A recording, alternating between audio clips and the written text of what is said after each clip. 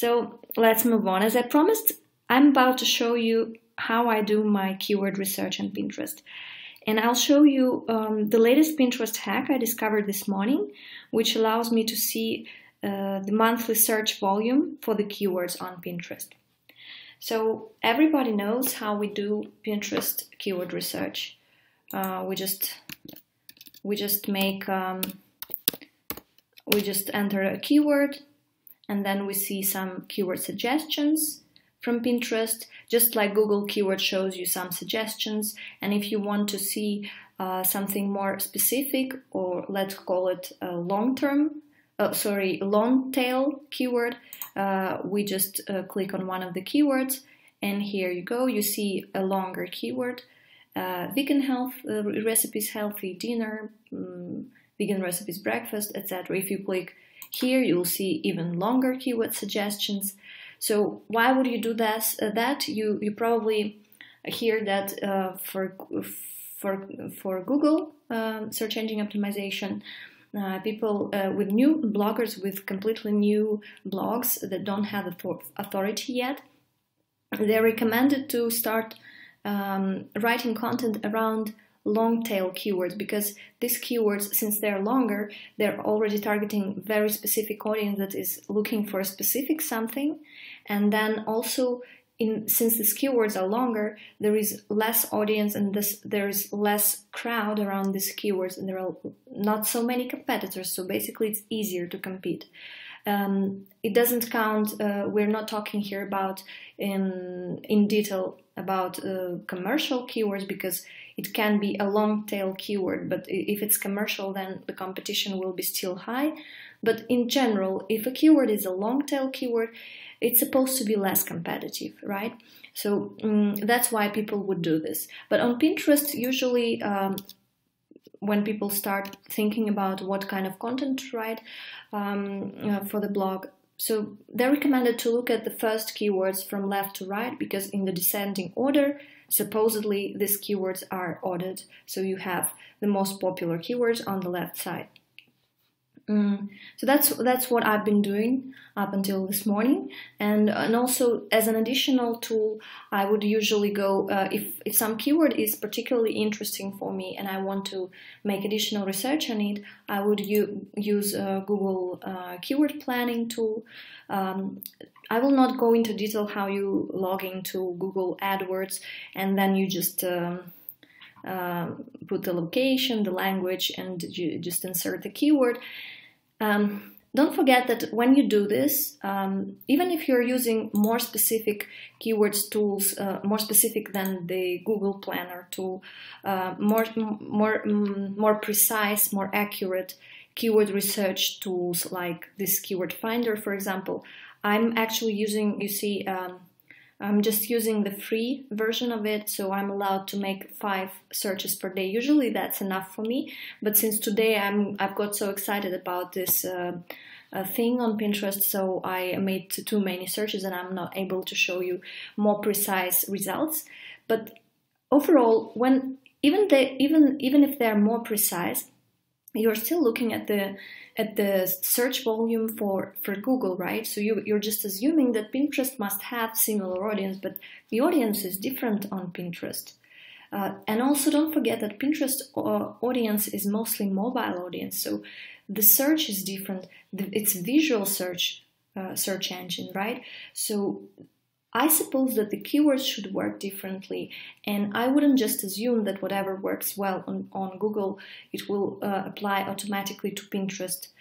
And so that has been an issue with Pinterest keyword research, that you never were able to see the exact numbers, or at least the approximate numbers of search volume. And we also assumed that these keywords are ordered from left to right. I never had a chance to check this information. I just watched numerous tutorials about Pinterest, and everybody said that from left to right, these keywords are the most popular on the left, and so you have to trust it. So what I found this morning, I was just looking at my account, and once in a while I just think to myself, that it's such a pity I'm not in one of the countries where Pinterest allows, where Pinterest ads are eligible. I live in Portugal, so Pinterest ads are available only in the United States, Canada, Australia, New Zealand, and in the United Kingdom at the moment. So I was never looking into any details about ads, and this morning what caught my attention, it was this early access and new these signs that caught my attention. So I thought, wow, maybe Pinterest made it available for me. So I just started exploring the tool, and I realized that the tool is available. Almost everything is available except the last step, that I cannot add my billing details because I don't have credit cards from one of these countries. So everything else is working. So anyone, if you even are not planning to make any paid campaigns on Pinterest, you can use this tool. So what I did, I just started creating a campaign. I just went to get traffic to your website and then create a new traffic campaign. So I just put any number here, let it be $3. They asked me to put campaign name. I'll put vegan since I'm talking about vegan stuff lately. Campaign placement. I will not change the default settings. They're not recommending it, and it's not the point here. That's not the point of my video. So now once I get inside the details of this ad campaign, I was just scrolling around, wandering around, scrolling down and up and down, and I found this interesting keyword research tool that here I could just put a keyword, which I think is popular, but I could also make a search here, and I could see the, hola, you see? So I'm looking at the numbers that are pretty interesting, right? So I can scroll down and down, and I'm seeing over 1 million. And what does it show us? It shows us monthly searches for these keywords. So first of all, I was very excited to see that finally I have access to these numbers, even though they don't seem very accurate to me, because everything, you know, like everything is above 1 million, rarely something below 1 million, but so many numbers, everything is above, and there is nothing above 2 million or 3 million. You know, like it seems like they're trying to push their advertising tools because they're preparing, I hear, for an IPO. Pinterest, I mean the company. So maybe they're trying to make their advertising tools more popular. So maybe they're just pushing it a little bit too early. Well, that hence the early access sign, right? So I don't know how many people except me are seeing this. I hope that a lot of you, because I don't want you to be angry at me that I have it and you don't. And because I also advertise this as a Pinterest hack, and then if you don't have access to it, then what the heck, right? And but look at this. Also, another thing that I found interesting, and I talked about it already, that we assume that they are ordered in a descending order from left to the right according to their popularity.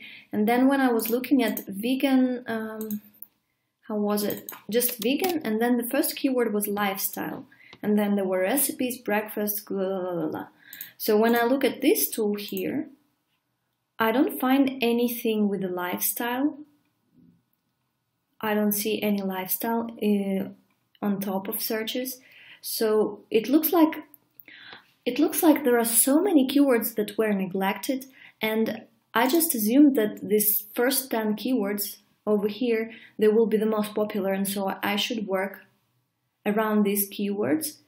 And I just realized how much potential Pinterest search engine optimization has it for me now because of this tool. Because now I realized that there are so many other keywords that I didn't pay attention to them. You see these pancakes, cheese, cookies, all of them have over a million search volume per month. So I'm just going to work on the other keywords which I didn't pay attention to. And I also believe that since so many people and up until now were working on these first keywords from the left side, these keywords they were maybe they are popular, and one of the reasons might be because so many people are working on content for these keywords and there is so much competition as well. So now I'm thinking that if I start working on other keywords which are also popular, you see they're also above 1 million searches a month. So if I start working on other keywords which are not yet exploited so much in bloggers' content, maybe I'll have more chances on getting traffic to those keywords because there are not so many pins yet around these keywords, right? Okay, so that's my discovery for today, and I hope that it helps you as well to make more money on your blog. So I also wanted to share with you that I'm currently working on my Pinterest course that I hope to be available for the same as here, early access, within a couple of weeks from now.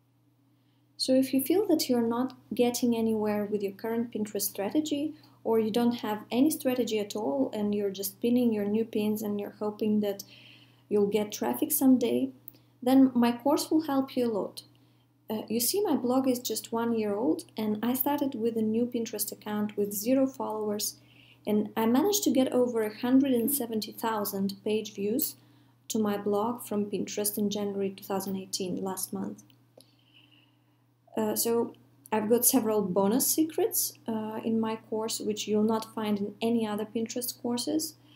So if you are interested and you'd like to be among the first people who'll get early access at a discounted price, please send me an email and I'll let you know when the course is ready. See you around!